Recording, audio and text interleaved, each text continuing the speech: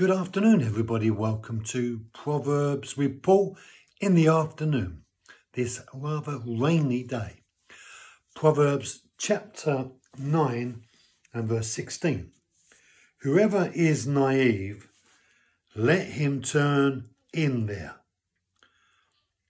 And to him who lacks understanding, she says, and then it stops.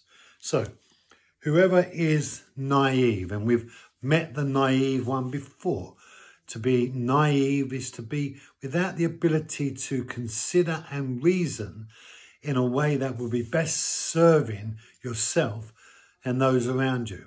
They're without the right kind of information to evaluate. They're so single-minded in their perspective that they can't see beyond what they want out of a situation. And so they are drawn into that place of naivety because no one has ever helped them understand. Or they have only ever been unwilling to not understand. They refuse to accept what people had to say. And therefore they have stayed unable because they are unknowing. And therefore they are naive. And the naive one is easily distracted by this boisterous woman who calls to her and draws them into her. And it says, let them, as it were, turn in her or turn towards her.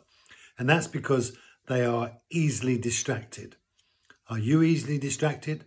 Are you naive? Are you willing to listen both to God and to the people around you who are trying to help you? So easy to just dismiss because we don't feel like it, or that's not what we think.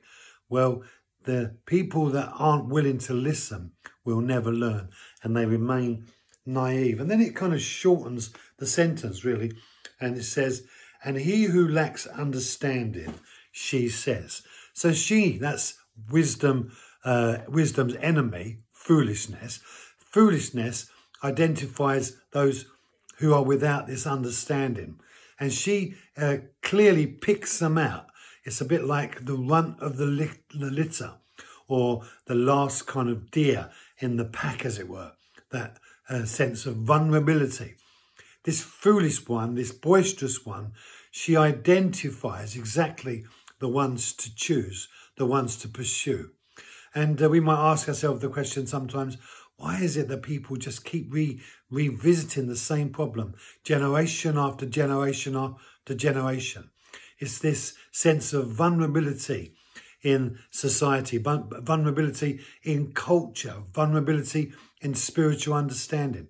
And this boisterous one, this one who is filled with folly, who lures, is looking out for those most vulnerable. Make sure you're not one of those vulnerable ones. Make sure you're always prepared to listen.